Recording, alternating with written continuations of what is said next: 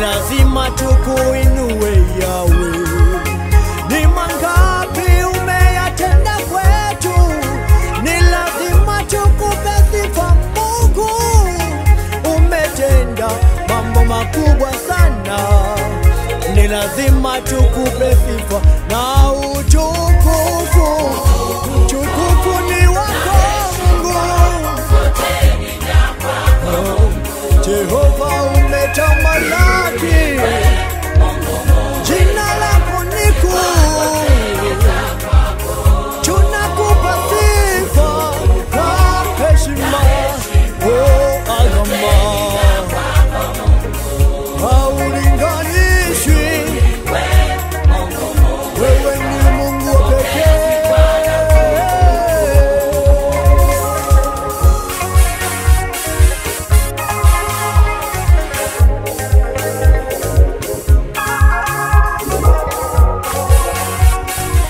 Mpendwa msikilizaji wangu wa 89.5 Mashujaa FM, ninamshukuru Mungu kwa ajili ya Jumapili hii njema ambayo Bwana ametupa neema ya kukutana pamoja nawe katika siku njema hii ya Jumapili.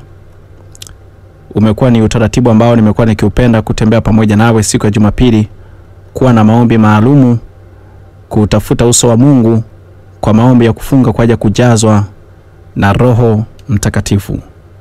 Kujazwa na Roho Mtakatifu. Na ningependa tu nikupitishe kwenye maeneo fulani utambue jinsi ambavyo tunaweza tuka-activate jambo hili la kujazwa na nguvu za Roho Mtakatifu katika maisha yetu.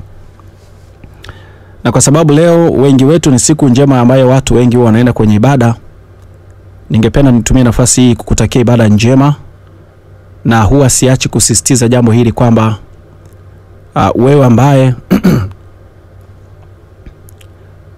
wewe ambaye umezaliwa mara ya pili, usiache kuombea ibada yako, si tu Jumamosi kuamkia Jumapili au Jumapili unapotaka kwenda kwenye ibada, lakini iwe sehemu ya maombi yako ya kila siku, kuombea ibada yako, kwamba unatamani kumuona Mungu akifanya nini kwenye maisha yako. Unatamani kumuona Mungu akifanya nini kwenye ibada yenu. Na hiyo ndio inayoonyesha ushirika. Maandiko yanasema jinsi ambavyo kanisa la kwanza lilivyokuwa likikutanika kuwa na ushirika wa kiumega mkate siku kwa siku. Lakini pia mwandishi wa kitabu cha Waebrania anasema kwamba tusiache kukutanika kama ilivyo desturi ya wengine. Kwa hiyo hebu usiache kukutanika, lakini pia usiache kuomba kwa ajili ya ibada ya kusanyiko la mahali pamoja ambalo wewe huo unakutanika pamoja na wenzio. Ombea ibada yako kila siku. Mimi ningependa kwenda kukuletea ujumbe wa kinabii kutoka kwenye kitabu cha Isaya sura ya 55 mstari wa kwanza mpaka wa pili, kiu ya kutembea na Mungu. Isaya sura 55 mstari wa kwanza mpaka wa pili, maandiko yanasema, njoni ninyi nyote wenye kiu, njoni kwenye maji. Nanyi ambao hamna fedha, njoni, nunueni na mle. Njoni, nunueni divai na maziwa bila fedha na bila gharama. Kwa nini kutumia fedha kwa kitu ambacho si chakula, na kutaabika kitu kisicho shibisha? Nisikilizeni mimi, na mle kilicho kizuri, nazo nafsi zenu zitafurahia utajiri wa unono. Baba, katika jina la Yesu, asante kwa rehema zako na fadhili zako nyingi. Na kushukuru kwa sababu ya msikilizaji wangu huyu ambaye umenipa neema ya kukutana pamoja naye katika kipindi hiki cha Amka na Yesu.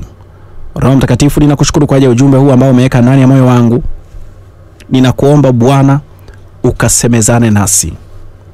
Nipe neema ya kusema ujumbe huu kwa ajili ya utukufu wako, na mapenzi yako yakatimizwe kwa ajili ya huyu ambaye anaenda kusikiliza ujumbe huu katika jina la Yesu. Amen. Mpendwa msikilizaji wangu, ni kiu yangu kukuona ya kwamba unatamani kujazwa na Roho Mtakatifu kila siku. Ni kiu yangu kuona kwamba unajawa na nguvu ya Mungu kila siku. Nami ninataka nikutie moyo wewe ambaye hujachoka kuitumia siku hii ya Jumapili kufunga na kuomba kujazwa na Roho Mtakatifu kama ambavyo tumekuwa tukifanya siku zote. Na kwa kweli ninatamani sana uwe na kiu ya kutembea na Mungu. Na ni vizuri ukatambua kwamba unapokuwa na kiu ya kutembea na Mungu ni ufunguo mzuri wa Mungu kukujaza na Roho wake Mtakatifu. Ndugu yangu, hakika Roho Mtakatifu anatembea ndani ya mioyo na maisha ya watu walio na kiu na uwepo wake ndani yao, na wale ambao wanaomba kila wakati kuitamani nguvu ya Mungu ibadilishe maisha yao, na wanaodai kila kitu kilichoibwa au kuharibiwa na yule adui. Mungu yupo tayari kutenda kwa watu wenye mioyo na shauku ya namna hiyo. Mwanadamu awaye yote ni muhimu awe na njaa na kiu katika hali ya kawaida ya kimwili, ili aweze kula na kunywa vitu mbalimbali kwa ajili ya kukidhi mahitaji ya afya ya mwili wake. Mtu akihisi njaa au kiu atafanya awezavyo ili aweze kukidhi haja ya kiu au njaa aliyokuwa nayo. Mwanadamu yote asipokuwa na njaa au kiu, lazima tutajua huyu mtu ana shida mahali fulani. Tutajua huyu mtu ana matatizo fulani ndani yake. Mtu hivyo hawezi akala chakula na kunywa vinywaji vinavyoweza kukidhi uhitaji wa mwili wake. Vivyo hivyo, mpendwa wa msikilizaji wangu, ndivyo ilivyo pia hata katika mambo ya rohoni. Mwanadamu asipokuwa na kiu na njaa na Mungu wake, lazima atakuwa na shida. Njaa na kiu ya kutembea na Mungu ni kitu kinachopaswa kuwa ndani ya kila mmoja aliyezaliwa mara ya pili. Ni kitu ambacho kinapaswa kuwa ndani yake kila nukta ya maisha yake, ili aweze kutembea na Mungu vizuri. Njaa na kiu tunayokuwa nayo, ikiwa ni kwa siku ya Jumapili tu au Jumamosi tu, tusitegemee kwamba Mungu ataenda kutulisha na kutunywesha kwa kiwango cha kufurikwa.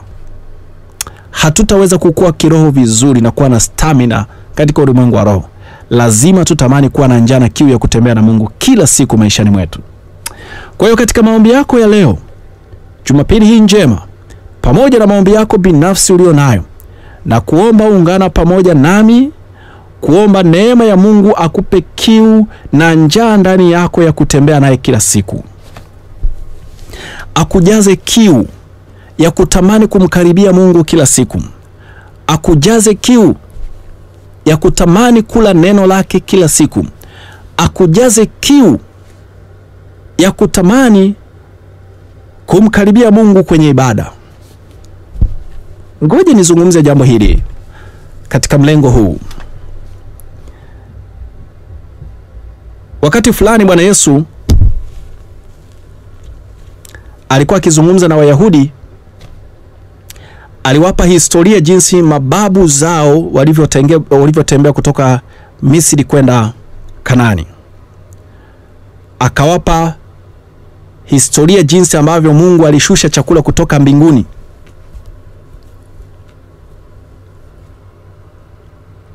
Akawaambia kwamba kile chakula kilichokuwa kikishushwa kutoka mbinguni kilikuwa kinaitwa mana, mikate fulani ambayo ilikuwa ni special kutoka mbinguni. Mungu aliwaletea karibu kila siku, pamoja na nyama ya kware. Bwana Yesu alipokuwa akiwaelezea Wayahudi hawa, akawaambia, hivi mnajua kwamba kile chakula nilikuwa ni mimi? Wayahudi wale walimkasirikia sana. Walimkasirikia sana. Sasa Biblia inasema alipokuwa akiwaambia hivyo na walivyokuwa wakipiga kelele na kuchanganyikiwa kwao, Yesu aliwaambia maneno haya katika Yohana sura ile ya 7 mstari wa 37 mpaka 39. Maandiko yanasema hivi: siku ile ya mwisho ya sikukuu, siku ile iliyokuu, wakati Yesu akiwa amesimama huko, akapaza sauti yake akasema, kama mtu yeyote anaona kiu, na aje kwangu anywe. Yeyote aniaminie mimi, kama maandiko yasemavyo, vijito vya maji ya uzima vitatiririka ndani mwake. Yesu aliposema haya, alimaanisha Roho Mtakatifu ambaye wote waliomwamini wangempokea, kwani mpaka wakati huo Roho alikuwa hajatolewa, kwa kuwa Yesu alikuwa bado hajatukuzwa. Mpendwa msikilizaji wangu, Bwana Yesu mwenyewe anakiri hilo kwamba tunapokuwa na kiu, yeye atakuwa tayari kutujaza. Hebu mpendwa wangu mwambie Roho Mtakatifu akujaze na kiu. Akujaze na njaa ya kuwa karibu na Mungu. Mwambie akupe kiu ya maombi. Inapofika mahali Mkristo anakosa kiu na njaa ya kufunga na kuomba, huwa ninaona kama kuna shida mahali.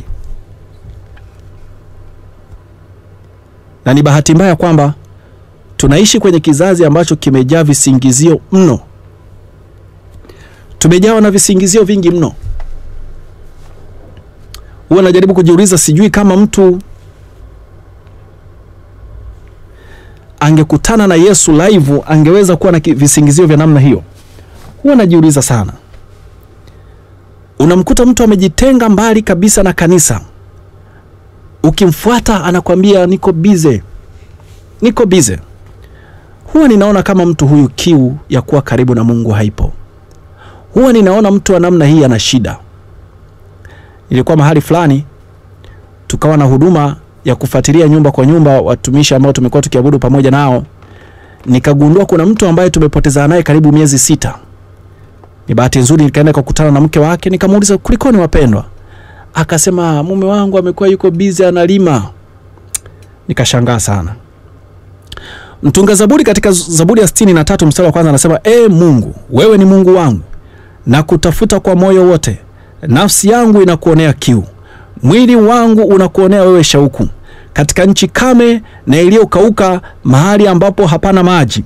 Hebu omba Roho Mtakatifu aweke kiu ya kumtafuta Mungu ndani ya moyo wako mpendwa msikilizaji wangu. Ikifika mahali unaona huna kabisa kiu ya kumtafuta Mungu, basi ujione kuwa una deni. Kwa nini umekuwa mbali na Mungu aliye hai kwa kiwango hicho? Mpendwa msikilizaji wangu, ile kiu na njaa ya kuwa na nguvu ya Mungu ndani yako imepotelea wapi? Ile kiu ya kutamani karama za Roho Mtakatifu zitende kazi ndani yako imepotelea wapi? Ile kiu na njaa uliokuwa nao ya kufunga na kuomba imepotelea wapi? Ile kiu na njaa ya kuombea watumishi wa Mungu imepotelea wapi mpendwa wangu? Ile kiu na njaa kuwabeba watumishi wa Mungu kwa fedha na mali yako imepotelea wapi? Ile kiu ya kumtumikia Mungu imepotelea wapi mpendwa msikilizaji wangu? Iko shida mahali. Usikubali kukaa hivyo. Huu ni wakati wa kumwambia Bwana, nahitaji kiu hiyo irudi ndani yangu, ihuishwe ndani yangu. Roho Mtakatifu anatoa wito akisema njoo, naye asikiaye na aseme njoo. Yeyote mwenye kiu na aje, na kila anayetaka na anywe maji ya uzima bure. Anataka tunywe bure. Tunywe bure. Angalia jinsi Mungu wetu anavyotupenda mpendwa msikilizaji wangu. Anatoa wito tunywe maji yake ya uzima bure. Tujaze na Roho wake Mtakatifu bure, ili tukaweze kutembea kwa ushindi katika maisha ya imani. Kwa sababu pasipo nguvu ya Roho Mtakatifu ni ngumu mno kushinda dhambi. Ni ngumu mno kushinda katika mapito ambayo tunaweza tukawa tunayapitia. Nisikilize vizuri mpendwa msikilizaji wangu. Ukitaka uone wokovu ni mgumu, ukitaka uone maisha ya kumtumikia Mungu ni magumu, basi unganganie kutembea kwa akili zako pasipo nguvu ya Roho Mtakatifu. Ninakuhakikishia utayaona maisha ni magumu mno. Kama ni kufunga na kuomba, utakuona ni kugumu mno pasipo kuwezeshwa kwa nguvu za Roho Mtakatifu. Utaona maisha ya wokovu ni mzigo mzito mno. Siku moja nilimsikiliza mtu mmoja kwenye redio, kwenye TV. Ilikuwa ni kituo cha ITV. Nilimsikiliza mtu mmoja na Roho Mtakatifu akanipa ufunuo huu. Yule ndugu alikuwa ni mwimbaji wa nyimbo za Injili. Akawa analalamika kwamba nyimbo za Injili ni ngumu mno kutoka. Na hivyo msikiliza vizuri, akasema kwamba ametoa album 7, lakini hakuna album hata moja ambayo ilikuwa imetoka vizuri. Kwa hiyo akawa ameitwa kwenye kipindi kimoja ambacho kinaitwa Hazivumi lakini wamo, hawavumi lakini wamo. Nikamsikiliza nikashangaa. Na hili ni deni kwako wewe ambaye unanisikiliza, ambaye ni mwimbaji. Huwa ninapenda kuambia watu wengi ambao ni waimbaji, kama hamtahitaji kuwa na kiu ya nguvu ya Roho Mtakatifu ndani ya huduma yenu, usitegemee utatoka. Utafanya huduma yako hiyo itakuwa ni huduma ya kawaida kama zilivyo huduma zingine za kawaida. Lakini kama utakubali kwamba Roho Mtakatifu aoperate kwenye huduma yako kwamba Roho Mtakatifu atende kazi ndani ya huduma yako, na ukasimama katika maombi, tena wakati mwingine hata kufunga, ukaombea huduma yako, ninakuhakikishia katika jina la Yesu, Roho Mtakatifu atatembea kwa viwango visivyo vya kawaida kwenye huduma yako, nawe utaenda kushangaza mataifa, utaenda kushangaza makabila, utaenda kushangaza jinsia, utaenda kushangaza wanawake kwa wanaume, utaenda kushangaza jamii ambayo inakuzunguka kwa namna tofauti, jinsi ambavyo Mungu atakuwa anatembea katika huduma yako. Ni kwa sababu tu wengi hawahitaji hii kiu ya Mungu, hawahitaji kuwa na Roho Mtakatifu, hawahitaji nguvu ya Roho Mtakatifu kuwasaidia katika huduma yao. Lakini kama watahitaji, Roho Mtakatifu yuko tayari kuoperate. Roho Mtakatifu yuko tayari kuoperate. Roho Mtakatifu yuko tayari kutenda kazi pamoja nao. Ndivyo hivyo pia Roho Mtakatifu yuko tayari kwa mtu aliye na kiu kumsaidia hata kwenye maisha ya nyumba yake, ya ndoa yake, ya kazi yake, kwenye uchumi wake. Roho Mtakatifu yuko tayari kutusaidia. Maandiko yanasema kwamba Roho Mtakatifu huwa anatusaidia katika udhaifu wetu. Msikilizaji wangu, kama hautakubali kujitoa, Roho Mtakatifu akusaidie kwenye mambo mbalimbali ya maisha yako. Maisha yetu yako mikononi mwa Mungu. Na kama yako mikononi mwa Mungu, yuko responsible kuhusika na kila jambo kwenye maisha yetu. Yuko responsible kuhusika na ukuaji wa watoto wetu. Roho Mtakatifu yuko responsible kuhusika na maendeleo ya watoto wetu kwenye shule zao, kwenye afya zao. Yuko responsible kuhusika na ndoa zetu. Lakini tusipohitaji kiu hii, mambo yatakuwa mabaya sana. Jumapili hii ya leo mimi nikutie moyo ya kwamba hebu simama kwenye nafasi yako. Mwambie Roho Mtakatifu afanye kazi ambayo Yesu alisema kabisa kwamba atakapokuja huyu Roho Mtakatifu atawafundisha, atawatia nguvu. Kuna nyakati zingine tunaharibikiwa kwenye maisha kwa sababu hatujahitaji msaada wa Roho Mtakatifu. Lakini Roho Mtakatifu yuko tayari. Yuko tayari kutufundisha, yuko tayari kutuongoza, yuko tayari kutuwezesha katika kila jambo. Nikusihi katika jina la Yesu, hebu tamani kuwa na kiu, tamani kutembea na kiu ya nguvu ya Mungu, tamani kutembea na nguvu ya Roho Mtakatifu kwenye maisha yako, tamani kujazwa na Roho Mtakatifu, ndipo utakapoyaona maisha ya wokovu ni marahisi. Baba, katika jina la Yesu, tunahitaji kiu hii ndani ya mioyo yetu. Roho Mtakatifu, tunahitaji kiu hii Mungu. Tunahitaji kiu ya kutembea na wewe Mungu katika maisha yetu. Kama Henoko alivyotembea pamoja nawe, tunahitaji kiu ya kutembea na wewe Bwana katika maisha yetu ya kila siku. Asubuhi, mchana, jioni, usiku wa manane na alfajiri, tunatamani kutembea na wewe Bwana. Maisha yetu Mungu, tunatamani kutembea na wewe Mungu aliye hai, ili ukajidhihirisha kwamba wewe ni Mungu mwenye nguvu katika maisha yetu. Nami nimekujua Mungu ya kwamba uko tayari kufanya hivyo. Uko tayari hata kufanya juu ya kijana huyu ambaye ananisikiliza siku ya leo. Uko tayari kufanya kwa ajili ya baba na mama huyu pia siku hii ya leo. Maana anayo kiu anapojiandaa kwenda kwenye ibada. Yesu, ninaomba ukasimame pamoja naye, ukamjaze kiu. Ninaomba kiu yako Bwana. Ninaomba kiu Mungu. Ninaomba kiu Mungu ya kukutafuta wewe. Ninaomba kiu ya kutembea pamoja nawe Bwana. Uachilie Mungu kiu hii ndani yangu na ndani ya msikilizaji wangu huyu Mungu. Ninaomba rehema zako Baba juu yake katika jina la Yesu. Amen. Mpendwa msikilizaji wangu, neno la Mungu linasema kwamba wote wanaoongozwa na Roho Mtakatifu hao ndio wana wa Mungu. Yamkini nawe unatamani kuongozwa na Roho Mtakatifu. Leo unatamani kuacha uovu, makosa na dhambi zako, uongozwe na Roho Mtakatifu. Roho Mtakatifu aingie ndani yako. Hebu fuata sala hii pamoja nami. Sema: Bwana Yesu, nimesikia ujumbe wa neno lako. Ninaomba unisamehe. Mimi ni mwenye dhambi. Ninakuomba unirehemu. Samehe uovu wangu wote, makosa yangu yote na dhambi zangu zote. Futa jina langu kwenye kitabu cha hukumu. Andika jina langu kwenye kitabu cha uzima. Mungu, ninakusihi neema yako iwe pamoja nami ninapojitoa kuanzia leo kukutumikia wewe. Ninautoa mwili wangu kuwa dhabihu takatifu kukutumikia wewe. Bwana, ninaomba unisaidie katika jina la Yesu. Amen. Mpendwa msikilizaji wangu, ninapenda nikutakia baraka za Mungu. unapoenda kutembea katika juma lijalo, kuanzia Jumatatu, Jumanne, Jumatano, Alhamisi, Ijumaa, Jumamosi na Jumapili, mkono wa Mungu ukapate kutembea pamoja nawe. Mungu akakubariki katika kazi zako. Mungu akakubariki katika kila kuingia na kutoka kwako. Neema ya Mungu isikupungukie katika jambo liwalo lote unaloenda kulifanya katika maisha yako katika wiki ambayo inaanza kesho. Mimi nakutakia baraka za Mungu. Ikiwa utakuwa na jambo lolote ambalo unatamani kushare nami ili nikaombe nawe, basi hebu wasiliana nami kupitia namba hii 0786 96 9273 0786 96 9273. Nipigie simu. Ukiona simu haipokelewi, basi hebu acha ujumbe mfupi wa maandishi, nami nikiusoma, nikipata nafasi nitakupigia, tutaomba pamoja nawe. Ni mimi mtumwa wa Kristo, Shagihilu wa Shagihilu. Ninakutakia baraka za Mungu. Amen.